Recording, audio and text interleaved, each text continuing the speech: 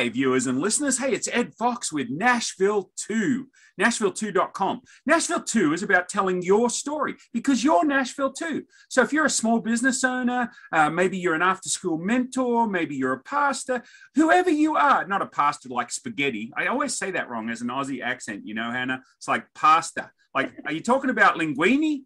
Well, his name might be Linguini. Who knows? Anyway, sorry, off track. Squirrel. So yeah, if you want to tell your story, we'd love to have you on the show. I bought this camera. It's called a HD camera. I think it's an ADHD camera. It can't focus.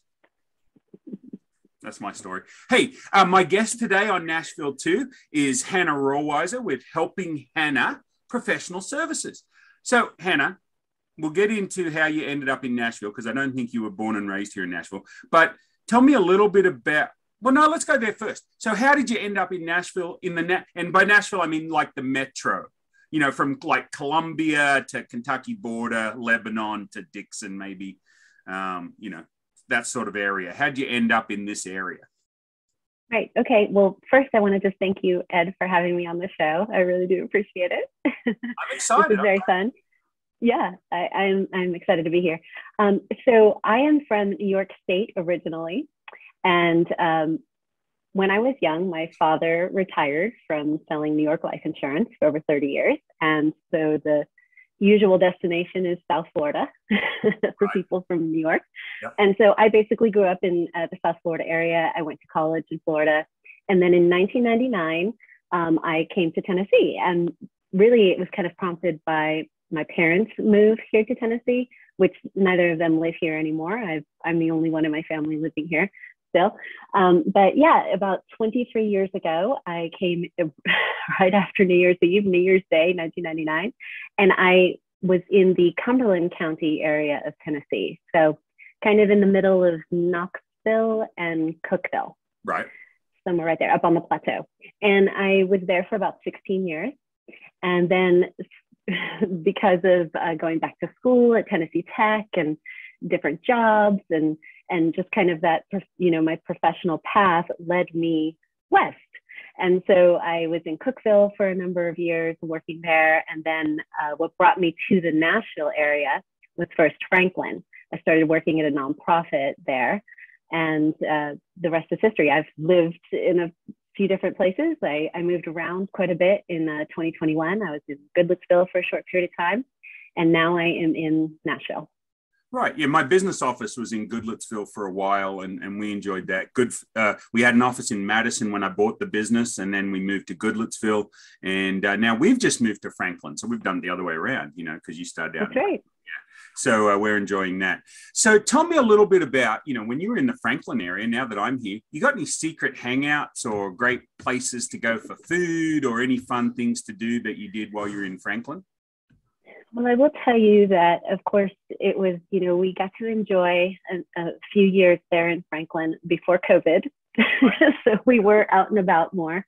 But there is a sushi restaurant in Franklin that I really enjoy. It's called Health Sushi. I don't know if you're familiar with it. Health Sushi. Oh, Health Sushi. Okay. As in opposite of unhealthy. That's right. Yeah. And, you know, it's just a wonderful restaurant. They do everything made to order. And it's wild caught, organic ingredients. They have a lot of vegan and veggie options as well. They have vegan sushi rolls. And you can get things without rice. You can do brown rice, lots of healthy options there. And they've expanded their menu with, I think, like ramen and poke bowls and a lot of good options there. So I really enjoy that. So if you like sushi, that's a nice place. There is I like sushi. I love sushi. I just love it cooked. Okay. All right. Yeah. So it might not be your cup of tea then. But there are, you know, but you can get some cooked items, you know, there, soups and things that might be good for you, you know, as we move to the winter. So the other place that I do like in Franklin, it's right on Wilson Pike. And I don't know, it's kind of confusing. Sometimes it's considered Franklin, sometimes it's Brentwood. But there's a park right there. It's called Marcella Vivrette Smith Park, I believe is the name of it. And I think I wrote it down somewhere because I wanted to make sure that I got this name right. But yeah, Marcella Vivrette Smith Park. It's a big farm. It's got a lot of wildlife, a lot of beautiful nature paths, the wildlife really, the habitats there, so you can kind of see them engaged. And there's a mansion out there. There's some places you can kind of walk through. Oh, wow. It's a mid-century mansion. Yeah, it's really beautiful there. There's bike trails right off of Wilson Pike, and you can see, the bike trails that kind of lead up into the park. A lot of people are riding bikes there when the weather is nice. So I recommend that park. It's super nice. And of course, I mean, there are other things to do. Of course, the downtown Franklin area is, a treasure there. Yeah, we drove around there the other day. That's pretty cool. They got a lot of little fun stuff. My wife's like, oh, I could go there and I could go there and I could go there and I could go there. I'm like, okay, we're going to have to spend a weekend down here sometime. So, yeah. Okay, so go ahead. Oh, I was just going to say there's a great boba tea place there too for people who like boba tea. So I happen to like it, but yeah, it's right downtown. Mm-hmm. I want to open up a boba tea place, and I want it to be like Boba Fett tea or Bubble Fett. That would make more sense. But yeah, so I always like those play on word business names. Sometimes they're a lot of fun, as long as it's not confusing. So Hannah, one of the things that you and I met through Connect Nashville, I believe, either their online networking or their in-person networking. But I've loved the progression. I love talking to business owners that progress through their journey as a business owner, because for a lot of years you were an employee of businesses and nonprofits and such. You taught in high school, and then you've done some stuff at college while you were getting your PhD. Tell me a little bit about your entrepreneurial journey, and then I'd love to hear a little bit about your business as well. The entrepreneurial journey for me has been a wild ride. I mean, I grew up with the mindset of pretty much working for someone else. I grew up in that generation where you get a lot of degrees, and you get those degrees so that you can find a good paying job. And, that's pretty much been the mindset that I've had most of my adult life. Until, of course, 2020, which was a life-changing year for a lot of people. I was working at a nonprofit, which I love nonprofit work. I really do love helping people in the community, fighting for social justice and those types of issues. I always find myself in those kind of positions, in those kind of jobs. So my job at the nonprofit was really, I was overseeing, I was director of operations. I was overseeing all of the administrative goings on in the headquarters office. Right. And I was pretty much the gatekeeper for the president. So, I was polishing all of those skills that really I had built up over 20 plus years of, my professional experience. And that year in 2020, we came home, she sent us home to work. And so I was basically doing all of that work from home virtually. I was running the office and, managing all of the contractors, the subcontractors and consultants. So I started to think to myself, and I think the entrepreneurial bug had kind of hit me a year before. I thought I was going to do something else. I thought I was going to actually become a copywriter because I also have an English degree and I loved writing. But I realized that I'm too much of a perfectionist, and writing copy was just taking me way too long. And there was no way that a client was going to wait 3 months for a piece of copy. Right. So I decided, all right, I got to shift. I got to find something else. Yeah, exactly. So, I really liked it, but I needed to find something else. So I decided, after having a conversation with a friend of mine and just basically bearing my soul to her and saying, I'm really not enjoying the work that I'm doing. Mostly, I'm not enjoying working for someone else. I'm not enjoying not being able to use all of my vacation time. All of those things, I felt like I was just restricted working a 9 to 5. And so she put a little bug in my ear, and she was like, well, you already do all this great administrative work. Have you thought about becoming a virtual assistant? Well, I started Googling everything there was to know about it, and, YouTube, and found all these people online who could teach me how to do it. And I just put in my resignation at my 9 to 5 and really just spent 1 month training my replacement there.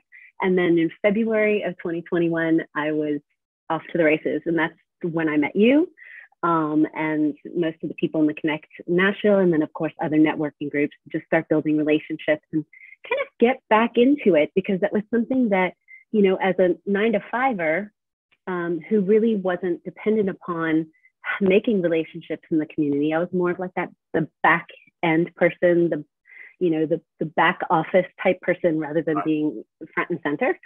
And so I wasn't, my LinkedIn was kind of suffering. Hadn't even looked at it in years and, or updated it. And, so I wasn't really in that mindset of building relationships and making connections with people, even though the work that I was doing was really community minded, especially at the nonprofit that I'd worked at before in Cookville, the PBS station. So we did a lot of community activities and collaborations, but I don't know, there was just something different, when I became a business owner, when I just decided to own myself, own my services, own my skill set, and present it to the world, present it to people who needed, my skills and my strengths to help them and support them. And so, of course, helping Hannah came from that because I've always felt like I'm a helper. I've always been a helper at heart. Right. Yeah, so it just kind of evolved to that. And then I ended up getting referrals and clients, and 2021 just kind of took shape. And so then you sort of pivoted, right, and have moved into more of I don't know whether people say niche or niche. I say niche, whatever. I'm going with niche. I'm going to own it. You niched down and you defined, no, I'm not going to say better, but it was more defined what you wanted to do and how you wanted to help people. One of the things that caught my interest was the energy level that you bring to what you do. So when I see you network and you're bubbly and you really have a huge knowledge pool, and that comes out when you're giving your commercial, right? So that's why I was glad when you agreed to be on the show. I thought, yeah, some people need to hear this. So tell me a little bit about what you've niched down to and what you're doing now. Yeah, so I'm a person that says niche. So that's okay. We're going to own it. But yeah, no, I realized, from the clients that I had and the work that I was doing as a virtual assistant, and really, okay, so that was my title, but I saw myself as an executive administrative assistant because of the skill set that I had honed all of the years. 20 plus years of being a classroom teacher, being a director of education at a PBS station and a director of operations. I had amassed a huge skill set and a lot of strengths. But the thing is that all of the clients, and this was another step in the entrepreneurial journey that I had to learn, really the business, like setting up my business for success for myself, because I was doing it on my own. So I'm taking all of these clients on, and I have a number of clients, but nothing is repeatable. Like I'm not doing the same thing for each client, right? It's all just customized to their needs and what they need. And so I think niching down really gets you specific on the absolute service product that you have just honed in on that you want to give to that client. And it can become more repeatable. It can become one specific thing that you do rather than multiple things that you do for multiple clients. And so you can have as many clients as you want, when you niche down, but they can always expect, those clients are always going to expect that result, that same thing that you're going to offer them, that service that you're going to bring. And so for me, I was noticing that with the client, and how I found the niche really was just from trial and error, just from doing all of the different administrative things for people. And I realized that I'm just an organizer. I love to organize chaos. So if I'm working with you and you've got multiple, platforms and applications that you're using, and documents are everywhere and files are everywhere, and it's not making the work that we do as efficient as it could be, then I'm going to start streamlining and I'm going to start organizing things, and I'm going to figure out a system. And so, systems are just pretty much processes, tools, people, strategies that you use to run your business and to make it more efficient. And that's, where I found HoneyBook. And HoneyBook now is my niche service. It is a powerful CRM platform. CRM is a client customer relationship management tool. And CRMs are really, they're not cookie cutter. It's not one size fits all. It's really an individualized process, finding the CRM that works for you and your industry and your business goals. and what you want to get out of it. How you take those day-to-day processes and tasks and put them into a system that works for you, that keeps everything running efficiently.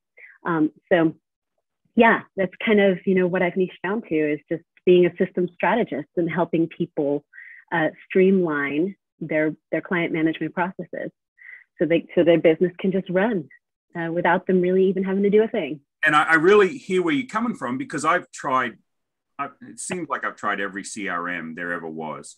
And, my most, being a guy that grew up with computers, built computers back in the day, for me, as soon as Google came out and they had Google spreadsheets, I'm like, oh, this is the best CRM ever. This will just work, and it doesn't cost me anything. But independent of you, I found HoneyBook, right? So like, when you started talking about HoneyBook a few weeks ago in Connect Nashville, or, because I hadn't been for a couple of months, and I'm like, oh man, this is awesome, because I love it. So I'm so glad that I'm able to brag on you and brag on HoneyBook, and then the skill set you bring to the table. I think there's a lot of people out there, especially a lot of the service industries, your plumbers, those sort of tradesmen that maybe don't do a lot of their invoicing. My other business is a managed barter platform that allows businesses to trade their excess capacity or unsold inventory. And so we have a lot of those tradesmen, and man, sometimes they take a couple of years to turn in invoices, right, to get paid on. And that's just crazy. Right. That's just crazy talk. So they need someone like you to help them. That's right. I mean, you're not collecting the money that is owed to you. And so why not have a system put in place that does it for you? It just automatically follows up. Because I had a client who, she would assign to me the follow-up to her clients to collect her money, to collect on those invoices. And instead of me having to do it, if you set up a system that does it, it'll just automatically send that out and it'll do it for you. So you don't have to be tracking down, really what HoneyBook is so wonderful at is just, it's for people who want to manage their client processes, people who want to give their clients a seamless experience from inquiry all the way to payment, and then some, and everything in between. So I like to say, yes, you mentioned service-based providers, creatives, freelancers, really some small business owners too. A lot of small businesses use HoneyBook as their CRM. Again, it really just depends on what your business goals are and what your needs are. But I like to help HoneyBook users optimize all the features of HoneyBook so it meets their unique business needs. Yeah, that's what excites me, is because when I found HoneyBook independent of you, I was struck, because I've got multiple businesses, because I'm sort of like a little bit ADHD myself, and I'm off here spinning different plates and starting different businesses. That's what I love to do. People go, oh, you could be more efficient if you just worked on one. I'm sure you would say something like that to me. And you guys would be 100% right, but I'd be bored out of my head inside of 2 weeks. And so I give 100% effort to what I'm doing right now. So you and we're on Nashville2 podcast. That's what I'm giving my effort to. But as soon as we get off, I'm going to move on to one of the other businesses and work on it for a while. And then I'll probably do 7 businesses today that I work on for a little bit. And so guess what I need? I need somebody like you helping me do processes and systems that work. And that's one of the things I liked about HoneyBook, because you can have unlimited seats, it appears, for salespeople. And there goes my camera again. I don't know what's up with it today. And then be able to do all of those processes and pipelines through the different businesses, but still within HoneyBook. So that's exciting. 100%. Very exciting. Yeah. And I don't work for HoneyBook, but I do have a referral link for people who do want to subscribe to it, which is great. You might as well take advantage of that. That's what I did when I first subscribed and became a member of HoneyBook, right? To run my business. But there are so many fabulous features, and really it's just like this one touch thing that you can set up. If you have a website and you have a contact, you can set up your contact form on your website, so that the minute somebody submits on your contact form and they fill it out, it comes right into your HoneyBook system, and then you can automate it. It'll trigger a response back to them. So when you're at the dentist or you're picking up your kids after school, or you're taking a nap because you're a business owner and you want to take a nap in the middle of the day, it's okay, because if you have all of that automated in your system, that's the beauty of having an automated system, is that it takes those processes that you know you're normally going to do anyway, every day. And even just, it's not just for you, it's for your team as well. Unlimited, like you said, you can have unlimited team members.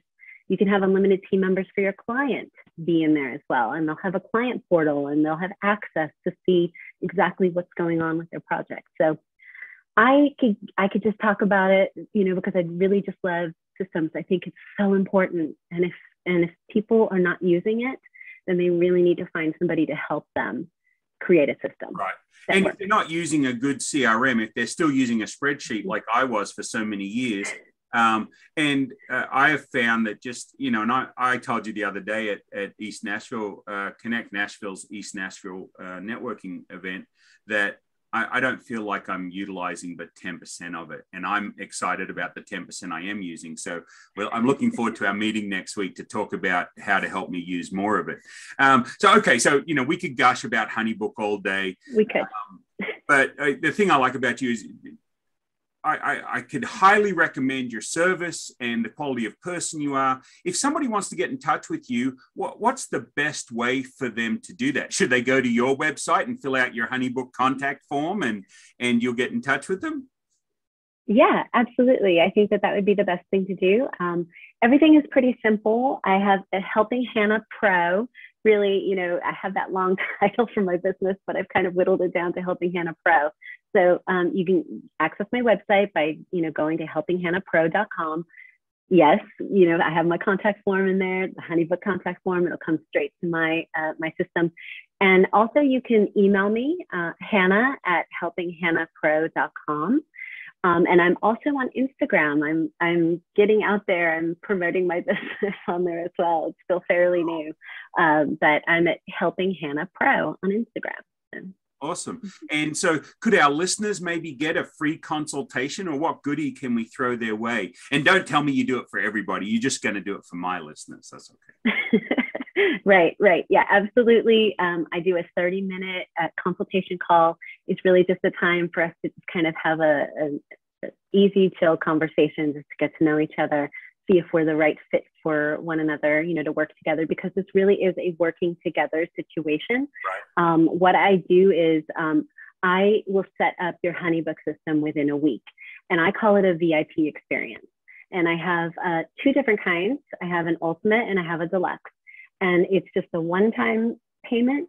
And if you're interested, after we meet on our consultation call, it'll take us to that next step. I have a contract, you'll pay your invoice, and then we start. And I have a kickoff call to make sure, of course, you'll get, you know, access to a Drive folder that's going to ask you to provide information to me about all of those features and things that you're not using in HoneyBook that you want to get set up. And there's a lot of things, you know, that I have to collect in order to do that back-end process for you. So we'll talk about all that on the kickoff call. We'll map out the processes, and then we'll start with the VIP experience. And we have 2 sessions in one day, and then I get started for you. And I start working on its back end, and then I create your individualized HoneyBook system. And lots of different features that come with it. It's all on my website. You know, there's brochures, content forms, questionnaires, email templates, all these things, contracts, proposals, invoices, all these things. And I also do some training videos as well. So if you have a team and there are specific things that you need some training videos recorded on how to do certain features in HoneyBook, then I have that as well. So cool. And then with your background in spending so much time with nonprofits, I would say that you'd be uniquely positioned to help nonprofits with HoneyBook as well, right? Absolutely. Yeah. I mean, I know a lot of, you know, working with 2 different nonprofits. One of them actually, you know, they always have a bookkeeper, you know, either an agency or a subcontractor, helping them with their books. And so sometimes they use QuickBooks. Well, that's another great thing that you brought up, because HoneyBook has all those integrations. So you can integrate QuickBooks. So if you're already using it, you can integrate that with HoneyBook. and it makes it seamless, and it keeps all your records for you as you get paid. So a lot of great things that you can do with that. But yeah, absolutely. I'm so excited to talk to you about that, and we'll move on. But thank you for sharing that information about what you're doing. Now, so where did you end up? If you've moved from Franklin, which area of the metro are you in now? So I'm in the East Nashville, trendy East Nashville area. Yeah. Okay. So, okay. Well, so we've got the sushi health or health sushi, whichever way that went. Health sushi.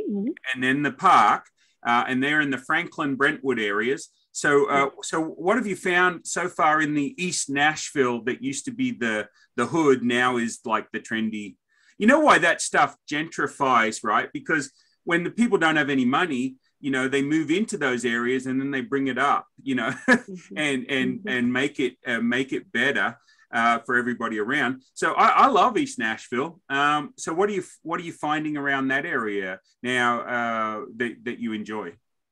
Well, I mean, I haven't been here for very long. I just moved in September. Okay. We have frequented a lovely Mexican cart, a food cart that's literally right across the street from us. And for some reason, I can't remember the name of it, but I'll have to get you that name. Just shoot me the info and I'll put it in the notes. Yeah, it's right next to a tiki bar called Chopper. So some people may recognize that, but yeah, it's a lovely place. We could just walk over there and grab some authentic Mexican food, which I really like. There's a lot of cool vintage shops in the area also, you know, that I have seen, you know, driving by. There is a landmark famous breakfast place right down the street as well. So, you know, I mean, there's the landmark place. You know, I put you on the spot. I cannot remember it right now. Like, it's just, yeah, I probably should have come prepared for that. No but worries. I was prepared for the Franklin spots. And also living in Goodlettsville, I did want to give a shout out to on Main Street. You know, I don't know if a lot of people know this, but Goodlettsville has an antique mall that's on Main Street. And so if you are an antiquer and you like to do those things and find rare finds, there are some, you know, lovely places there. And there's also, where was it? Let me see here. I have it. It is called Rare Bird Antiques. Okay. And it's right there in that antique district. And I've been in there a few times and they have some really cool things. And there's also a great vinyl place called Disco Joe's. Look at you overachieving. You know, I asked my guests to bring me 3 and you've given me 5. So I've written down a few, but if you'll send me the information and we'll have the links and everything for everybody. Because that's one of the cool things. If you live in, like, somebody that's maybe lived in, I don't know, Thompson Station or Spring Hill or Cool Springs most of their life, they don't really have need to go to Mount Juliet or Lebanon or Goodlettsville or Hendersonville or Gallatin or whatever. And so knowing these things are out there are pretty cool. And, you know, like, I lived in Wichita, Kansas for 30 years. And there was stuff in the downtown that they revitalized that I never knew about because I never went there. We were west side of Wichita, so we shopped west side, we ate west side. I did a lot of business west side, you know, and Wichita's only like 250,000 people, right? So, you know, there's not a whole heck of a lot. It was a huge change when I come to Nashville and fight the traffic and stuff, right? So I can tell you that. So it's great to have all those little different places available. Any last things you want to add or anything else we need to know about Hannah? Oh, about Hannah. I don't know. Let's see. I really do love living in Tennessee. I think, you know, I've been here 23 years. I do miss the ocean, however, of Florida. But, you know, it is beautiful here. It's kind of become my home. I have embraced the sports here only because my boyfriend is a native Nashvilleian. And so I don't think he would allow me to not be a Titans fan, especially how well they're doing right now, of course. Right. So, well, you know, so I went to my first professional football game here. The guy I bought the business from had a couple of spare tickets for the Titans versus Chiefs game, and us being from Kansas, he said, "Oh, your team's playing." My team didn't play. They didn't even show up.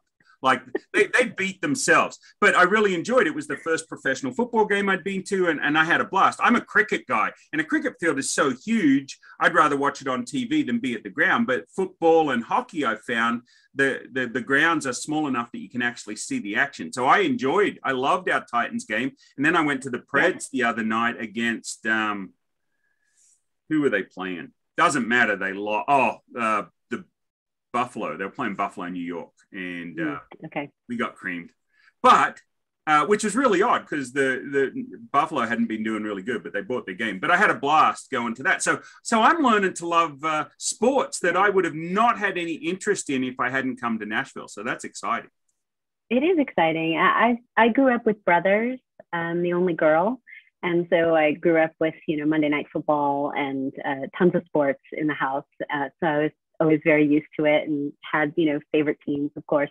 And I'm a certified yoga instructor also. I think that's something else that I could share with you as well. I got that instruction certification just a few years ago, even though I had been a practitioner for many years, but I went ahead and went through with that. Do you do any of that on the side, like side hustle?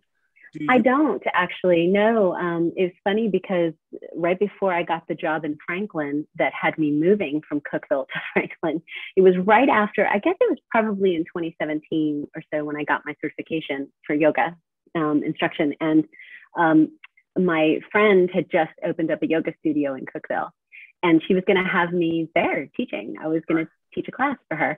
But I got the job in Franklin and I ended up, moving out to this area. So no, I have not used it. I just, for myself, it's lovely to be able to know how to have a practice for myself to keep me moving, throughout the day, in the morning. And I use it really just for personal right now. But at some point, I could share it again with the world. I have to tell a story on myself when hot yoga came out, right? And I was hearing about hot yoga this and hot yoga that. I'm like, man, it's already hard enough for ugly people to go do stuff. And now they're only letting these beautiful people, these hot people into hot yoga. And my wife goes, no, that's not what hot yoga is. I'm like, well, that's what it sounds like. They show the pictures and they're all beautiful people. She said, no, that's not what hot yoga is. So sometimes just a dumb Aussie just don't get it. So, it's good to learn and expand my horizons. But I play cricket and I'm 54 years old and I haven't been able to play for the last couple of years. And so I'm stretching the bowling arm and I'm like, oh man, that's like, it's going to take a while to get back up to playing speed, because you run around with all these Indian and Pakistani kids that are like 20 college students and they're bowling at 100 miles an hour. They're pitching the ball at 100 miles an hour and you're just going, duck, I didn't even see that thing. So I'm looking forward to getting back out on the cricket field. Did you know Nashville has over 50 cricket teams? I did not know that. Yeah. No, I mean, I knew there was soccer, the soccer club, but I didn't know about cricket. So 50 cricket teams, and then they have another, they have 50 tennis ball cricket teams that play softball cricket, and I think they have 20 hardball cricket teams that play with a ball about as hard as a baseball. A little harder, actually, because the ball actually has to bounce before it comes up to the batsman. So, it's kind of cool. So that was one of the things that excited me about moving to Nashville is Wichita only had 5 cricket teams. And so wherever there's Indian hotel owners or college students or Pakistani gas station owners and that sort of stuff, they all form their teams. And so it's kind of cool I'm one of the only white guys that plays cricket, but then you get a few Kiwis, you get a few New Zealanders, a few Englishmen, a few South Africans, a lot of West Indians come play cricket as well. So it's a good melting pot. If you ever get a chance to watch just a recreational game out in a park, you'll see them playing out there and you go, what the heck is that? And they're hitting a ball, running around. You don't know what the heck's going on. But have you been to a few? Have you been to so down here, so they have 3 grounds in Lewisburg. So it's just about 40 minutes south of Franklin, I guess.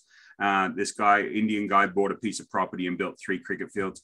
And then White's Creek, White's something or other. There's a cricket field out there. And then there's another couple around town where they play. You just sort of have to Google Nashville cricket, and hope you didn't get the ones about the little bugs. I had a guy call me one time in Kansas, like Saturday morning, and he goes, is this the Cricket Association? I said, oh, yeah, this is the Cricket Association. It's like 7 a.m. I'm like barely awake. I'm still lying in bed and I'm answering the landline back then, 94, 2000, something like that. And he says, well, I found this cricket and it's got like yellow stripes on its back legs. And I'm thinking it's one of the cricket guys that has put one of their American friends up to it. And so I start playing along. Oh, yeah, you'll find a few of them around here, blah, blah, blah. And then I finally twigged he was a farmer that was worried about his crops and this new breed of cricket that he found.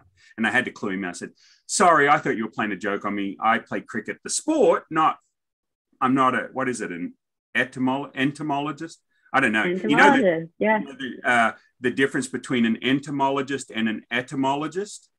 The etymologist knows the difference. No, it's a difference. Right, the etymologist my cousin is married to the bug guy. The entomologist. I think, you know what, I could have it totally screwed up. Who knows? We'll get comments on when I post this on YouTube and stuff. And they're like, you don't know what you're talking about. Like it's this and whatever. We're just having fun. Hey, Hannah, it's been so great having you on the show.